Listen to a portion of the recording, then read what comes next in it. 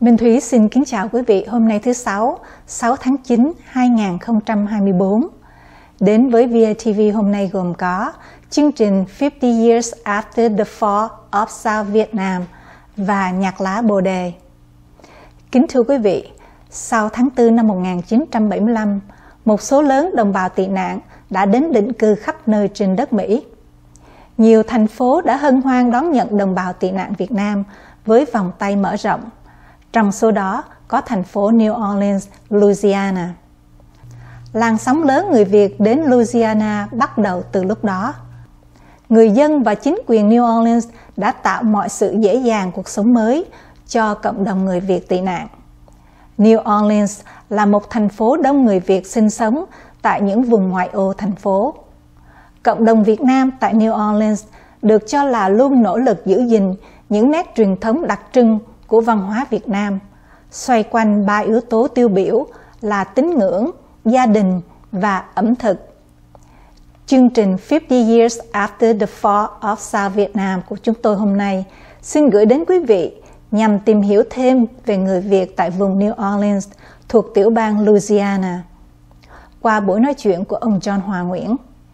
Ông John Hòa rời khỏi Việt Nam vào năm 1975 khi mới 21 tuổi, sống lưu lạc trong các trại tị nạn ở Philippines và Guam trước khi đến New Orleans. Ông John Hòa là một trong các thành viên của ban tổ chức lễ kỷ niệm 50 năm tại New Orleans. Ông hy vọng nhắc nhở những người trẻ về những hành trình của các thế hệ trước đã phải trải qua để đến New Orleans. New Orleans là một thành phố xinh đẹp nằm nép mình bên dòng sông Mississippi thơ mộng, là một thành phố lớn nhất của tiểu bang, là một trong những thành phố cổ nhất của Hoa Kỳ. New Orleans là một thành phố đầy nghệ thuật và văn hóa độc đáo, khiến nơi đây trở thành địa điểm lý tưởng chọn lựa để ghé thăm. New Orleans được thành lập vào năm 1718 và được xem là nơi khai sinh ra dòng nhạc jazz nổi tiếng khắp thế giới. Trải qua năm tháng dài gần 2 thế kỷ với nhiều thay đổi, người dân tại đây đã cố gắng giữ lại một phần văn hóa riêng, đó là văn hóa Pháp, để tô điểm thêm nét đặc thù cho thành phố New Orleans. Riêng về hải cảng New Orleans thì đây là trung tâm giao thông quan trọng. Nó đóng vai trò là nơi đón khách, đi tàu và hải cảng container quốc tế duy nhất của Louisiana. Dân cư tại Louisiana luôn tự hào về lối sống thoải mái và giàu truyền thống của họ. Các lễ hội như Mardi Gras thường được coi là quan trọng. Âm nhạc dường như không bao giờ xa lạ với bất kỳ gia đình nào tại tiểu bang này. Và New Orleans được xem là trung tâm của hầu hết mọi hoạt động lễ hội tại Louisiana.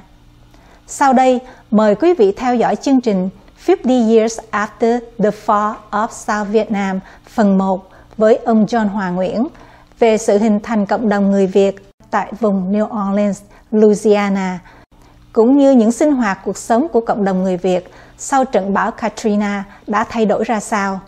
Chương trình do Võ Thành Nhân và Minh Thúy thực hiện.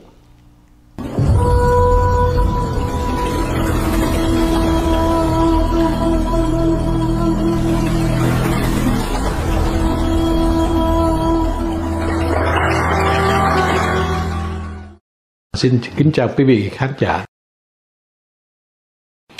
Dạ thưa anh và kính thưa quý vị khán giả, sau khi người Việt Nam rời Việt Nam đi tị nạn năm 1975, thì đa số người Việt Nam ở New Orleans là đến từ trại tị nạn Fort Chaffee ở trên Arkansas. Lúc đó là Đức Tổng giám mục Philip Hannan là hồi xưa ngài ở trong Tên úy quân đội Hoa Kỳ, thành ra ngài biết khá nhiều về người Việt Nam. Và khi ngài được tin là người Việt Nam tị nạn ở trên Arkansas nhiều, thành ra ngài đã lên đó và ngài qua sự trung gian của các linh mục, ngài đã bảo trợ những gia đình Công giáo nào muốn xuống New Orleans để làm lập nghiệp. Thành thử lúc đó là đa số những người Công giáo ở trên Fort Chaffee đó, qua sự cố vấn và hướng dẫn của linh mục Phạm Ân Tuệ, cha Hân và cha Tường, thì anh em xuống New Orleans rất là nhiều. Khi mà xuống thì qua trung gian của Hội Từ thiện Công giáo của Tổng giáo phận New Orleans, và được chia ra 3 vùng. Một vùng bên East Bank là vùng bây giờ là Versailles bây giờ, bên West Bank thì có 2 vùng là vùng ở giữa Marrero và Avondale, một vùng ở bên Algiers. Thì 3 nơi đó là 3 nơi của người Việt Nam, và hiện thời thì cả 3 nơi đó đều còn thành là giáo xứ Việt Nam hết, thưa anh. Và đa số những người được bảo lãnh qua tổng giáo phận là những người Công giáo, cũng có một số người Phật giáo, nhưng mà đa số là Công giáo. Chính vì vậy và chúng ta thấy rằng là các nhà thờ Việt Nam ở trong ba khu của người Việt Nam rất là nhiều. Theo phong tục người Việt Nam thì người Phật tử thường nghe lời các thầy, bên Công giáo thì nghe các cha.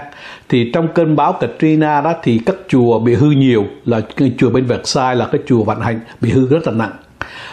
Còn chùa chùa Bồ Đề ở bên Algiers thì không bị nặng, thì các Phật tử tới giúp cho chùa Vạn Hạnh và về bên chùa Bồ Đề để trú ngụ.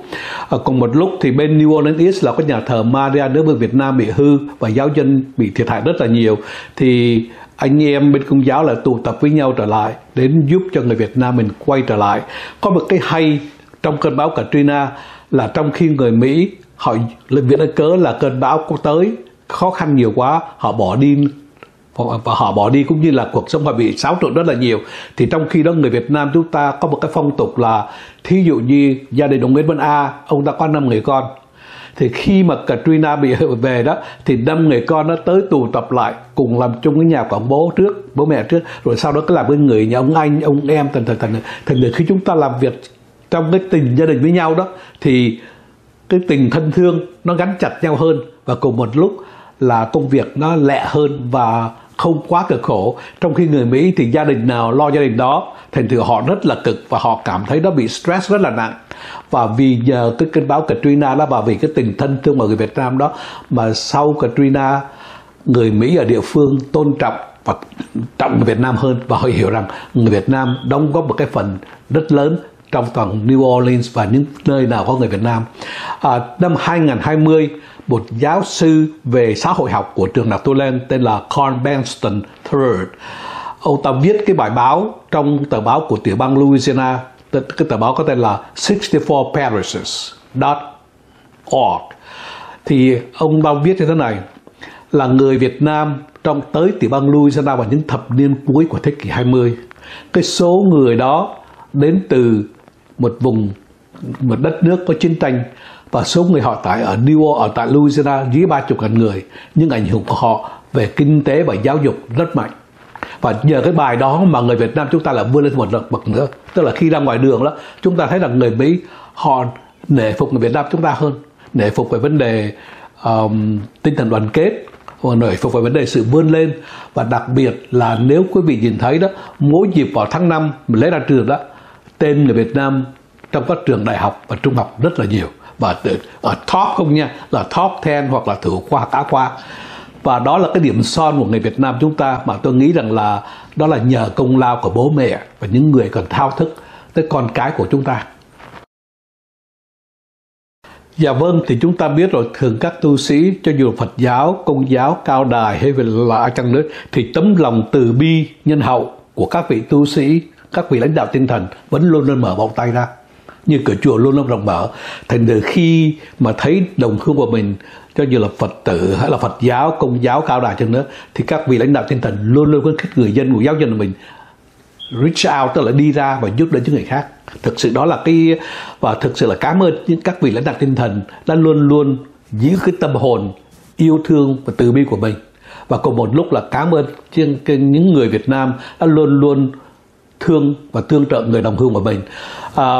Sau Katrina đó thì có một trường đại học tên là Southern University ở bên New Orleans, họ có mời mình tới nói chuyện về cái sự thành công của người Việt Nam.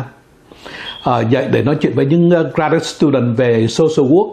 Lúc đầu bà Dean chỉ mời một lần thôi, về sau khi đó thì bà ta mời tới 2-3 lần trở lại.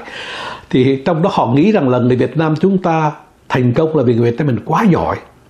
Có ba cái myth mà người Mỹ sau Katrina họ chia sẻ với mình. Là cái thứ nhất đó, là người Việt Nam rất thông minh, học sinh Việt Nam là giỏi.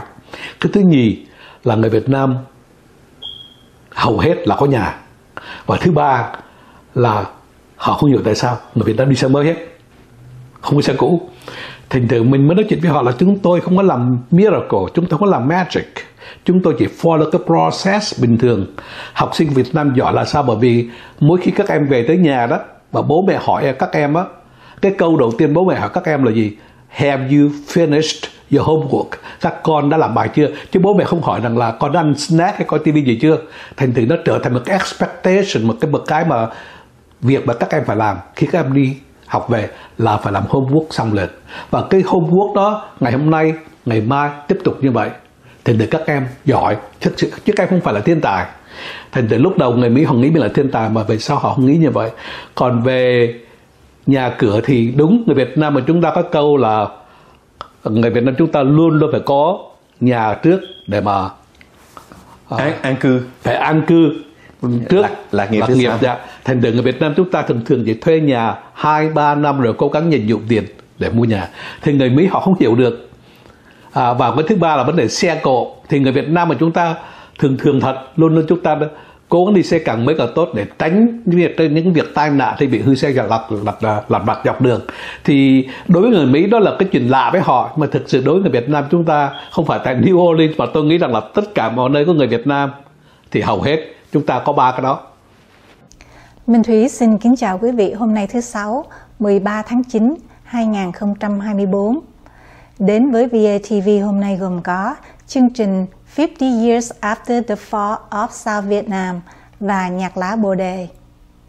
Kính thưa quý vị, sau biến cố tháng 4 năm 1975, trên 2 triệu người Việt đã tất tưởi bỏ nước ra đi tìm tự do. Hơn 2/3 nhân sinh đã bỏ mạng trên đường bộ hoặc là chìm khuất dưới lòng đại dương. Chỉ có một số rất nhỏ đã cập bến an toàn và sinh sống nơi đệ tam quốc gia. Với bản chất cần cù, siêng năng là một trong những phẩm chất đáng quý của người Việt Nam. Nó là yếu tố quan trọng giúp cho người Việt bảo đảm duy trì được cuộc sống nơi xứ người. So với các sắc tộc khác sinh sống ở Hoa Kỳ, thì người Việt Nam cần cù và tinh thần dân tộc vượt trội hơn tất cả. Tuy nhiên, thảm họa Katrina đã làm cho ngư dân Đông Nam Louisiana nói chung và New Orleans nói riêng, đặc biệt là ngư dân Việt Nam. Trận bão thế kỷ đã làm ngập lụt cả một vùng rộng lớn, gây chết chóc, trong đó có cả người Việt Nam. 70% số người Việt làm nghề đánh tôm, đánh cá đã bị mất phương tiện làm ăn. Rất nhiều người ở đây bị mất hết nhà cửa, xe cộ lẫn tiền bạc. Chưa đến 5 năm sau thì sự việc dầu loang xảy ra đã làm ảnh hưởng nghiêm trọng tới cộng đồng Việt Nam, vốn sống chủ yếu bằng nghề đánh bắt hải sản. Tình hình trên một lần nữa lại khuấy động thêm đời sống người dân tại đây. Tuy nhiên, không gì có thể làm khó được người dân Việt Nam. Cộng đồng Việt Nam có cả nhiệt huyết và kỹ năng, khiến cho việc bắt đầu nỗ lực canh tác trở thành một bước tự nhiên, hướng tới phục hồi kinh tế, đồng thời duy trì và thể hiện văn hóa của mình. Thật khó để hiểu ý tưởng tái thiết. Tuy nhiên, theo thời gian thì cộng đồng người Việt đã có thể xây dựng lại những gì đã từng bị phá hủy, xây dựng lại một cộng đồng sôi động và tươi đẹp. Sau đây, Minh Thúy mời quý vị theo dõi chương trình 50 Years After the Fall of South Vietnam phần 2 với ông John Hòa Nguyễn do Võ Thành Nhân và Minh Thúy thực hiện.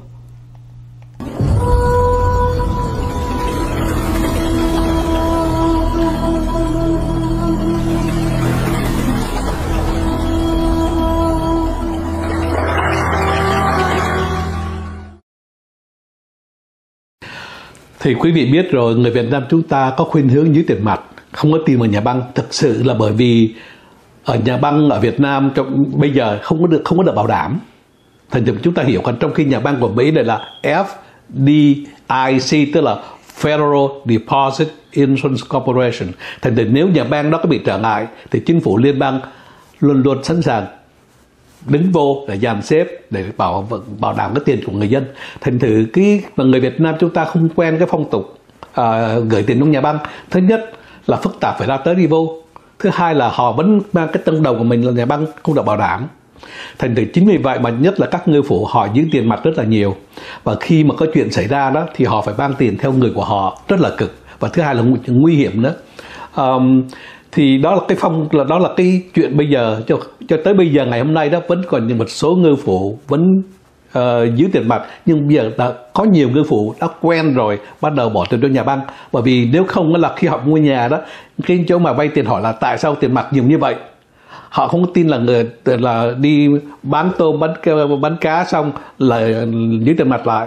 Rồi có một số người thì là lâu họ bỏ tiền mặt trong xong sau đó họ lấy tiền ra trở lại.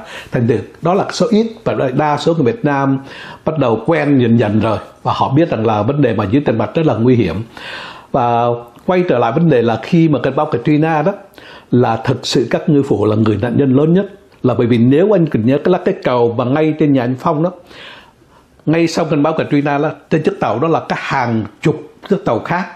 Chiếc cầu đó là tàu nó bị nâng lên, xong đó nó nằm trên chiếc tàu đó, trên cầu đó.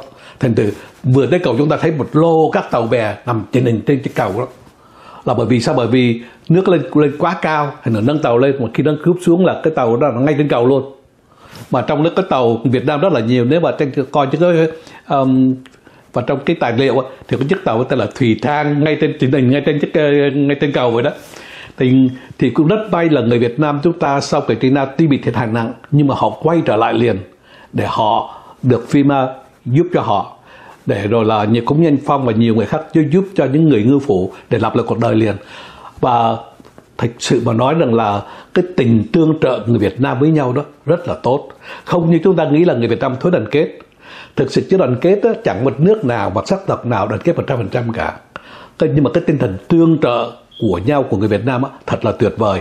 Qua những cái trận thiên tai của Katrina, qua oil spill, dầu loang, cũng như qua trận bão lụt ở bên Harvey, ở bên Houston cũng vậy, chúng ta thấy rằng người Việt Nam chúng ta tuyệt vời. Xin đừng vì cái chữ là thiếu đoàn kết mà chúng ta xa lánh người Việt Nam mình. Hãy tiếp tục thương nhau và tương trợ lẫn nhau, thưa quý vị. Vào năm 2010 thì cái giàn khoan Deep Horizon của công ty British Petroleum đổ ở dưới biển, ở vùng Mexico, cách New Orleans khoảng 100 miles. Thì ngay lúc đó tức là tất cả chính phủ liên bang, FEMA, Coast Guard, các công ty dầu, rồi các institution, các đoàn thể tới giúp liền và để ngăn chặn lại. Thì lúc đó có chương trình tiền thiệt hại cho những người làm biển và những người trên bờ mà thiệt hại liên quan tới dầu loang. Thì những người Việt Nam mình chúng ta rất là hay là sau khi cái vụ dầu loang đó thì bắt đầu chính phủ liên bang có chương trình đi kêu gọi những người nào có tàu đi ra giúp họ để dọn dẹp cái dầu loang đi. Thì người Việt Nam chúng ta hầu hết là tham gia liền, và chính vì vậy mà người Việt Nam chúng ta được tiếng một lần nữa là chịu khó giúp dọn dẹp môi trường. Mà cùng một lúc là những người làm như vậy được rất là nhiều tiền, vì FEMA lúc đó trả rất là cao. Và từ đó thì là có một cái cơ quan gọi là Coastal to Southern Service được thành lập và được chính phủ liên bang tài trợ một thời gian để lo giúp các ngư phủ Việt Nam trong khi mà chưa có việc làm trở lại.